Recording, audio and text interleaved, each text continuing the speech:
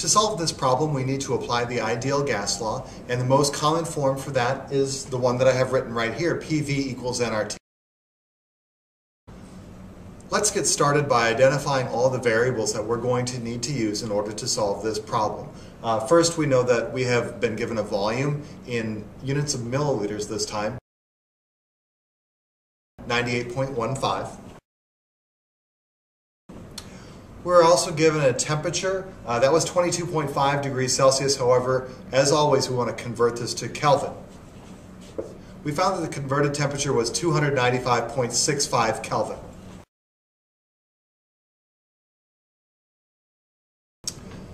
We were also provided information about pressure in units of torr. That pressure is 755 torr.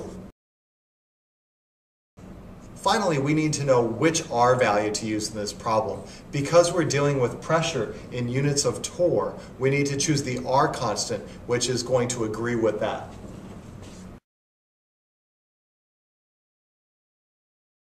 So the R unit we use to solve this problem is 62.364 torr liters per mole Kelvin. Again, we want to match the units in the R value, torr, with the unit for pressure given in the problem. Now we can see that we're provided units of volume in liters in the R constant. That means that we're actually going to have to convert our 98.15 milliliters into units of liters in order to be able to solve this problem using the ideal gas law. Because 1 liter equals 1,000 milliliters, our converted volume will be, our converted volume for the liter will be 0.09815 liters.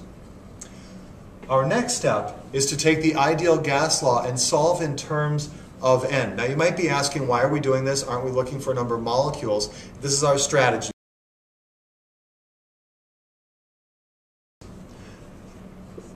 PV equals nRT. To solve for N, we need to divide by RT. So N will be equal to PV over RT.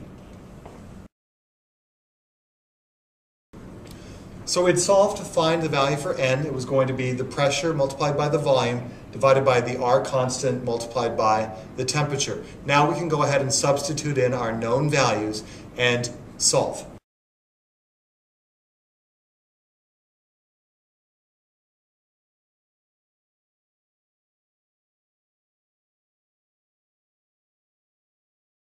Once we've subbed in all of our known values, let's go ahead and evaluate what's happening with the units in this problem.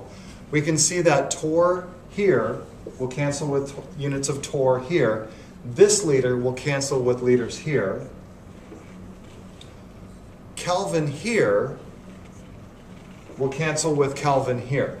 So we're left with units of 1 over mole, which is actually going to move this unit of mole into the numerator. Think about dividing 1 by 1/4. The answer you get there is 4. So if we're taking 1 divided by 1 over mole, we'll get moles as our unit.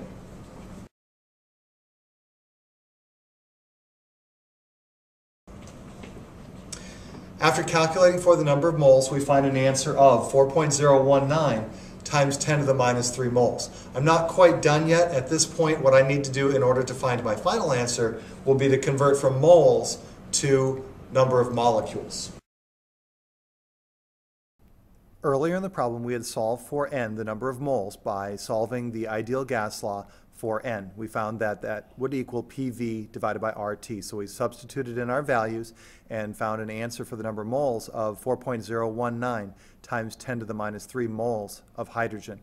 Now, to convert this to number of molecules, we'll take the number of moles, 4.019 times 10 to the minus 3, and we are going to multiply that by Avogadro's number, 6.022 times 10 to the 23rd. This is the number of molecules in 1 mole of hydrogen. This allows us to calculate a final answer of 2.42 times 10 to the 21 molecules of hydrogen. Our final answer will have 3 sig figs. This is going to be based off of the number which had the least number of sig figs in our setup, which was the pressure of 755 torr.